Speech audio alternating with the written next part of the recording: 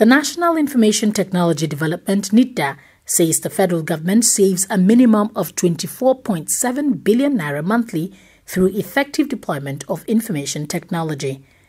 The agency's DG at the March 2019 Lunchtime Reform Seminar organized by the Bureau of Public Service Reforms in Abuja urged public institutions to utilize information technology to boost creativity and revenue.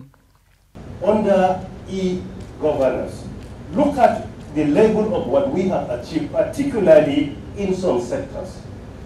That has gone a long way in making sure that we improve our revenue.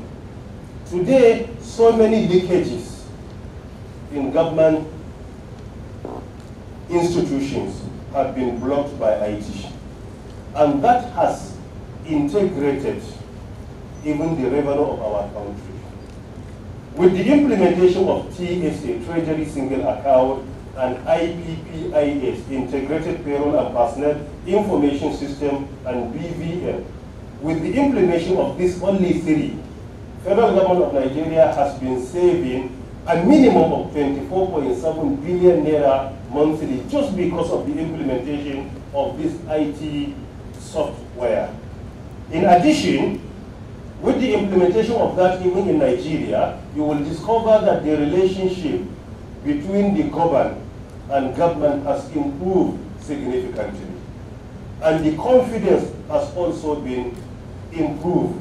Look at the confidence of our citizens today. Has improved significantly in Nigeria. Why? Because many people today, they respect online banking. They have trust in online banking. So they partake in online banking. You go online, fill forms for your own passport. You at least book an appointment for biometric, and you go for your biometric. You do everything online. Only the biometric you are required to go there physically. Today, all this is being done online. Corporate Affairs Commission automated their own system today. People get registered. All their companies get registered online without going there physically, except in few instances.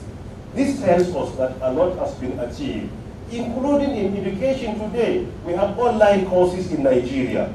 Many examination bodies today, you can fill the form online, like JAM. You can do it online today. If you reflect back 20 years ago, there was nothing like this.